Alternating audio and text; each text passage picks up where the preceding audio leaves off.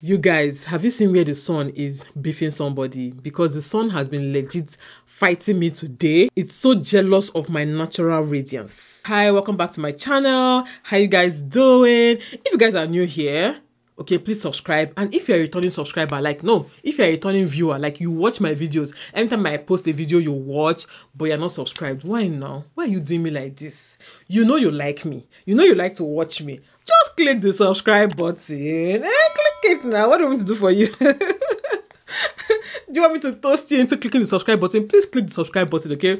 But if you're new here and you're seeing my face for the first time, hi, my name is Adeze and I identify as a billionaire wife, okay? I know that sometimes when I say billionaire wife, some people be like, oh, how can you say you're a billionaire wife? Why can't you be the billionaire? Why can't you be the... Hello, in case you are new here, in case you don't know who you're talking to, I don't like stress, okay? I don't like suffering. I don't want to have to stress myself and be thinking of how to make money. What I want to be stressing myself with. Let me tell you guys who my partial role model is, okay? I won't say she's my real role model because she's divorced, okay? Jeff Bezos' ex-wife, I don't even know her name. So in that aspect, no. But the fact that this woman became a billionaire just because she was married to a billionaire. Some people will say success is not sexually transmitted. It is, my dear sisters. It is, my dear. Not it means to become a billionaire just because you are married to a billionaire. And what is she bothering herself now with? How to spend the money. She's busy giving out almost all that money to charity. That is the part that I like, okay? I want my biggest stress in this life to be, how do I spend all this money? What charity do I give this money to? What project do I fund? That is what I want to be thinking of, okay? I don't want to be thinking of how do I make money? How do I make money? It doesn't really take you billions to become happy, okay? You don't need billions. You don't even need $500 million dollars to become happy. So I consider myself a billionaire's wife in the making. But pending where we get there, how do I manage my finances? That is what I want to talk to you guys about. Because you guys, you know, I'm turning 40 very soon. See, I'm turning 36 this year, but in my head, I've already, once you've passed 35, what's remaining? You are 40, my dear sister, okay? You are 40. If I want to tell myself the truth, I feel like there's this timeline in my head of how much I want to make and how much, where I should be financially. And I don't think I am there. Not that I don't think, I'm not there yet. Okay, but not being there yet is not even the problem. The problem is that I feel like the timeline I gave myself, or I subconsciously give myself, I feel like that timeline is getting closer and I'm not close to my target yet. So that gives me concern. And yeah, I'll just tell you guys how I manage my finances and give you guys my, personal experience. I'm not trying to preach to you guys. I'm not trying to tell you do this or don't do this, or this how you should save, or this how you should invest. I'm not here for that. I'm just here to give you my experience. If you want to learn from it, learn from it. If you don't want to learn from it, that's fine. If you want to just be here for the gist, then that's right up my alley, because yeah, I like gist. So if you're just here for the gist, then join the family, okay? If you've not yet joined already, just subscribe, okay? I feel like there's this timeline in my head, okay? I've never really admitted it to myself until recently, but there's a timeline in my head because, to be honest, I don't want to do this forever. So for me right now, YouTube is what I consider work, okay? I don't even like work. That's just the truth. I don't like it. But I mean, realistically, YouTube is what I consider work. I'm just fortunate enough that YouTube is also something, like content creation actually, is also something that I personally like, even though it has gotten to a stage where I don't like it as much as I used to like it.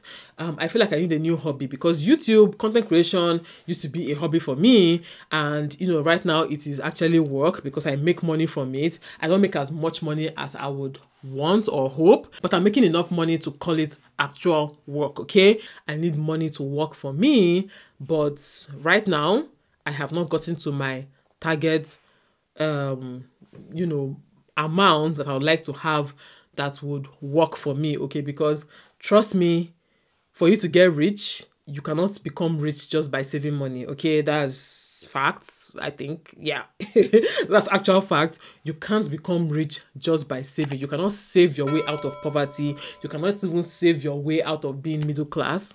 The only way for you to get to the next level is for you to make more money, okay?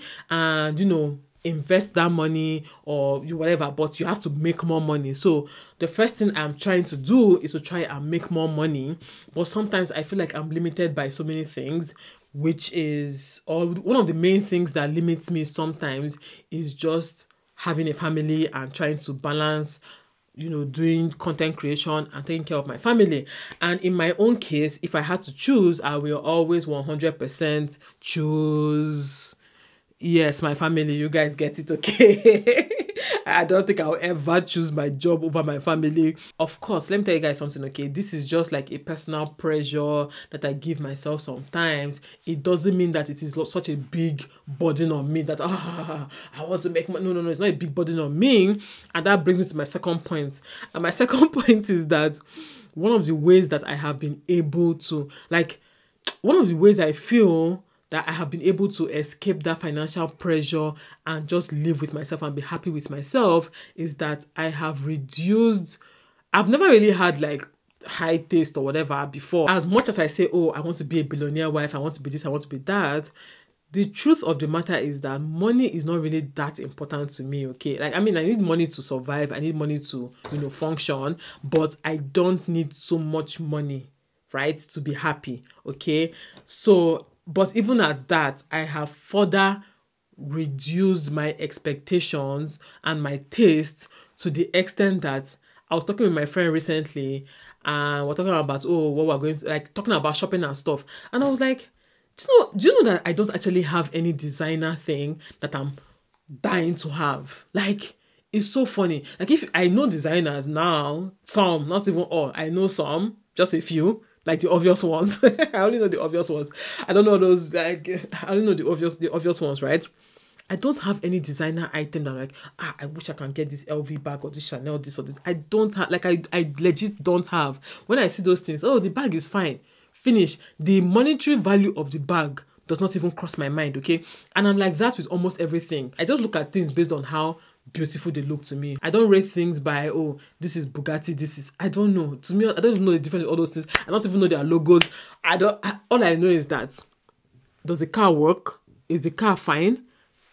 That's it for me, right? So I don't have anything I don't even have any shoes. I don't have jewelry. My jewelry, this is not Shein I bought my jewelry from. I buy my jewelry from Shein. I bought this stuff from a regular store in Canada. I don't even know what is trending.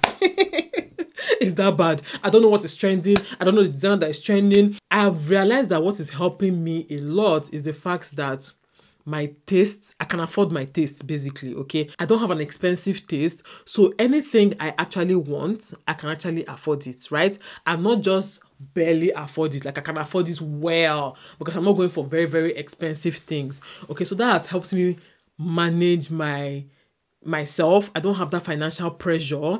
I'm not like, I need money to survive. I need money to this. No, even when I'm thinking of the money that I'm saying, oh, I have a timeline of money I should earn, is because I want to have extra money, a lot of extra money to take care of other people, not even myself, not my kids, because we got that covered, right? I feel like I spend more on other people yearly than I spend on my actual self, okay? I don't even know if it's a conscious thing. I don't think it's even a conscious thing. I think it's just it has always been my personality, but the fact that I'm now older is even more. My personality is now coming out more because I really don't care. When I say I don't care, I legit mean I don't care, okay? And no shade to people that actually like those things, which is the funny part about it, right? When I see somebody wearing designers and a person likes it, I'm happy for them that they like it, okay? But I don't covet. I think that's the word. I don't covet what they have. I don't think there's anything I want right now that I cannot afford, okay? And that's because my taste has met my financial capacity. So that takes me now to savings. How am I able to save my money? The truth is that you need a lot of discipline to be able to save, especially when you're in a country like this. For those who don't know, I am in the UK, and if you live in any Western country, you need a lot of discipline to be able to save. First of all, things are expensive, okay? So if you're not careful, you're going to be in debt, and they allow you they give you credit anyhow. So if you're not careful, you're going to be in debt really easily. So personally, it is important to me that I actually save money every month. So once I get paid, both from YouTube or for any other, job I do, maybe Instagram or whatever, once I get that money, I save first. Okay, once I even get my monthly allowance from my husband, I save first. that is the only way to work for someone like me. I don't have that self-control of spend what you need to spend and then save later. I don't have it. Like, I know myself. It's not something that I'm about to develop at this age. It's not a skill I'm trying to develop now, because I know that I will always keep defaulting. So I always save first. Once my money just comes like this, I remove whatever is supposed to be the savings. And sometimes I over remove. Okay, so even though, let's say now I'm supposed to live with 100 naira, right? Let's say I'm supposed to live with 100 naira. I know that 100 naira is what I can live with, and I get, let's say, 150. Instead of me to save 50 and just stay with the 100 naira, I will save like 70 and then stay with 80. Okay, is it 80 or 60? Whatever. Yes, 80. And I'll stay with 80, right? Now, if I try throughout that month not to go above that 80, but for some reason I need more money, I will now go back and collect the 20 from the 70 I saved, right? So that's how I am able to actually save more money, because sometimes there are some months that I will remove 80 or 70 and I will live within that 80 and I'll be fine with it. Okay, I won't need to go back and collect from the 70. Okay, does that make sense? So yeah, that's one way I'm able to increase my savings as well, is by removing more than I'm even supposed to save. My mind, I'm like, whatever, if I have to, I can go back and collect the money from where it is, right? And sometimes I don't really go back to go and collect that money from where it is. So it means that month I was able to live, below my means or within my means. Okay, so that's how I'm able to save. Then for investments, I've gotten these questions a lot. For investments, I can't really tell you guys how I invest my money, because I don't invest my money myself. Okay, I actually just give it to my husband to invest for me. I know the places where he invests the money. Okay, there are some dollar investments that some banks do. There are some bonds. What do they call those things? So I've forgotten the name of all those things that he does, but anyway, I know where the money is. I have access to the money if I want it, but I just don't care that much. I don't want to run it myself, okay, because I know myself, I'm not that diligent with it, so I don't care to run it myself. For those who will be like, that's risky. For me, I have accessed it and I don't have that risk in my marriage, okay? I'm not saying that you should go and do it in your own marriage, because some of you legit have that risk in your marriage. You are married to somebody who cannot save money or who cannot keep money, or you're married to somebody who is wicked, who tomorrow is going to take all your money and chop it, okay? I'm not married to that kind of person. So I'm married to somebody who is very, very open with his finances, who, lays it all out on the table for me, and I have access to everything I need to have access to. I don't have that risk in my own marriage, but it's not something I advise women to do, okay? So, and I'm somebody who naturally again, maybe because I'm not really that attached to money, I don't really care. If chop am now, chop am. Chop am, will I die? Like, I can't go through life just torchlighting everybody and just trying to mark everybody. I'm like, I can't go through life that way. I'm not saying it's a bad thing if you are that kind of person, but I'm saying for me, for my personality, for my life, for my mental well-being, I'm not that kind of person. Like, I can even leave my money with my sister for a very long time to help me manage and to help me save. In fact, the person who has helped me save the most in this life is actually my younger sister, because she's very good with finances, okay? She read accounting, but even aside the fact that she read accounting, she's very, very good with finances. So if I want to save like a lot of money this year, right? Like I want to, maybe I have a goal coming up, even though I don't, but whatever. But let's just say I don't have a goal, but I'm just saying, let's say I had a goal now that I want to buy, let's say, a new car, right? And I want to save money. The best person that can help me save that money is my sister, because if you just transfer money to her like this, she will just help you keep the money. Like, you don't need to even be thinking, oh, hey, let me keep the money in my account. I just transfer it to my sister, and now once I transfer it to her, that's it. I won't even try to get the money back, because I know that she will not even answer me self. She will discourage you. Like, if you can meet her and tell you, she will tell you, no, why don't you just save the money? Why don't you just do this one? So I'm that kind of person that if I see who has, like, I trust people. Well, it's just my sister and my husband, Sha. When I'm saying I trust people, it's just the two of them, Sha.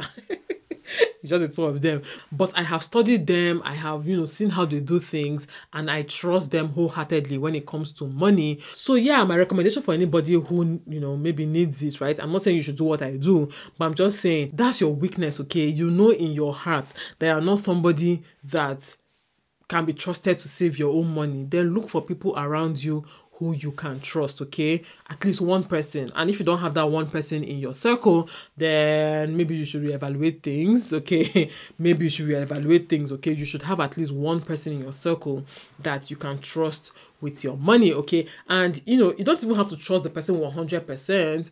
You can actually draw up, contract and stuff like that. There are ways around it, but again, I'm not advising anybody to do it. I'm just telling people what may I do for myself, right? So because I trust my husband and I trust my sister, that's the only way I'm able to save money. And my sister is more for my saving while my husband is more for my investing. And when it comes to choosing the best investment, right, let me even get into the investment part.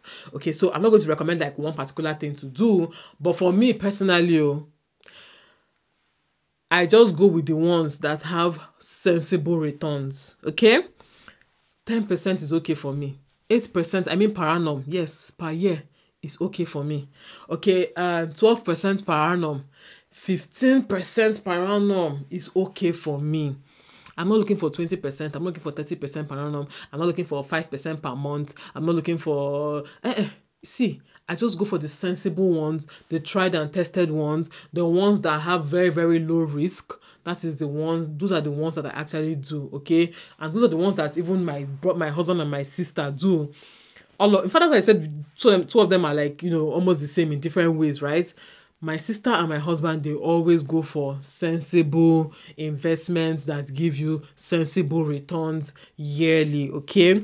And one thing my husband has always taught me is that it is not about the now. He's playing the long game, okay? So it's not about, I'm trying to make 50% this year. No, that your 10%, are you able to make it this year and reinvest it and compound it over the years? Okay, because when I look back, the times I lost the most money was when I was trying to get quick returns. That was when I lost the most money, okay? All the times that I've had just diligent, that my sister has helped me or my husband has helped me, and we've had just diligent, sensible returns, and we just keep, reinvesting and compounding it and growing it. Those are the times that I have made the most money over the years. Does that make sense? So imagine if you had been compounding, let's say 1 million naira for the past 10 years. You will make more money, or right now you will have more money in your account than somebody who tried to make, invest 1 million, make 1.3 million. The person tried to invest it and then lost the whole 1.3 million. 10 years down the line, then your 1.3 million don't go. But I still have my own 1 million, and it has compounded over the years, and it is now a lot of money, okay? And mind you, yes, you will say, okay, I lost that money then, but I've made the money back in other ways. Me too, I was making money in other ways. Like, it's not like I was sitting down just looking at my 1 million turn to 1 million 30,000, then 1 million 60,000. Me too, I was making more money and increasing my capital. Okay, capital in quotes, right? I was increasing the principal. Okay, yeah, principal is the word. Yeah, see me using investment terms. Okay, thank you. Anyway, I wasn't just sitting down either. I was actually increasing my principal over the years. And then before you know what's happening, because the way time flies, before you know what's happening, 10 years has passed. So that money that you are looking at, this small money, if you check how much you have made over the years, it is a lot of money. So that's it. That's where I am right now, especially since I know that I don't have a business. I'm not doing like an actual business. I'm not investing in a business. My dear, you see those sensible returns, those are the best, okay? Trust me. These are things you should teach your kids. They should play the long game, because you'll be watching me now and be like, so after a whole year, I will now make 15,000 naira. After a whole year, that's so small. It might be small to you right now, but if you compound it over the years, as long as you keep saving it and you keep reinvesting it and you keep growing your principal, because you're making more money, so you're growing your principal. So basically you're saving, growing the principal and compounding it over the years. Trust me, that money you're looking at, just 15,000 naira. You will look back and you're like, how did I get all these returns from just that 15,000 naira? Do you understand? So yeah, that's basically how I invest my money. Go and do your research. I'm not here to tell you guys any particular one to do, because I don't want anybody to come and hold me. Please, I don't want anybody to come and hold me. from everything I have said right now, you kind of understand what I'm talking about. Okay, so go and look for sensible investments to do. Go and talk to your bank. If you go to your bank, ask them what kind of investment they have. If you bank with a good bank and you go and meet them, they will tell you all their options, and they will actually give you somebody that can sit down with you and explain these things to you. Then you can also go ahead and do your own personal research and also find out other ways to invest money. If you're abroad, I think the equivalent of what I'm talking about is like all these ISCs. I don't know. Is it ISCs they call them, or RSC or something like that? They're different, like government owned investment schemes or something like that. For me, that's usually the best bet. All those things that are government owned. I mean, it's not like a government cannot collapse. What are the chances? Okay, I'm not saying there is no chance. Okay, there is no investment that is zero risk. Okay, there's no investment, because I mean, if it's zero risk, they won't give you any reward. Are they there to come and be are they there to come and be charity for you? They're not there to come and be nice to you, okay? They too, they're making their own money, okay? So there's no zero risk investments, but there are investments that have very, very, very low risk. And those are usually the investments that are tied to government or very, very big credible companies. Okay, so if you want to use things like, if you want to do things like buying shares, there's some sites online where you can buy from all these Fortune 500 companies. What do they call those things? I've forgotten what they call those investments, where you can buy from all those Fortune 500 companies. You can buy their shares. If I remember the name, I'll put it on the screen, okay? 401k is like your pension. Just go and do your research is my point, okay? Go and do your research. You're on YouTube every time watching Yul Edochie did this to his wife. Yul Edochie called me Edochie a goat. That's all you are watching. No, my dear sister, I'm not saying you should not watch that one. Me too, I used to watch sometimes, okay? But also go and check for other YouTubers. That there are so many YouTubers on YouTube that actually talk about finances, okay? How to save, how to invest, how to make money, how to do so. There are so many. In fact, if you even want to be very niche specific, you can even Google stay-at-home moms, how stay-at-home mom in the UK are investing. Just Google all these things and you will see so many results on it, and do your research and find the best one and do it. You have to make your money keep working for you. And if you want to retire early, okay, if you want to retire early, you have to increase your principal to the extent that your principal will be able to give you returns that will fund your life. Okay, does that make sense? So if you know that, in the future, I want to be living on, let's just say 5 million per month. Okay, that's your goal. You want to be living on 5 million per month. You just tell yourself that, if I can just be getting 5 million naira per month, I'm going to be okay. Like, I mean, even if you get 1 billion per month, you are going to be okay. I'm just saying, what's the minimum that you're like, if I just get 200k per month, I am fine. What's that minimum? If your minimum is 200k, then go and do your research and just tell yourself, okay, even at the minimum of 10, let's say Piggyvest, for instance, okay? Let's say on Piggyvest, the best you can get on it's not Vest.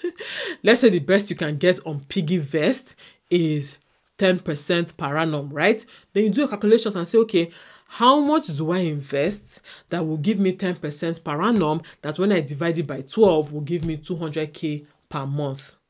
Does that make sense? Yes, I think it does, okay?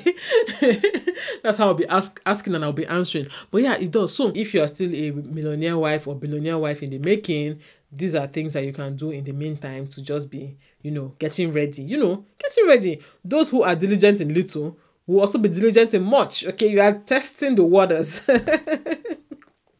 You're testing the waters. You're practicing for when you get to that level, right? So just practice well and do these things well. Don't be too quick to write off any investment because the return sounds tiny. Trust me. You said, how can I be investing in Piggyvest when it's just 10%? Meanwhile, my friend who is doing business is making 30% per month. You now jumped and went to go and do that business. You now lost all your capital. Waiting you gain.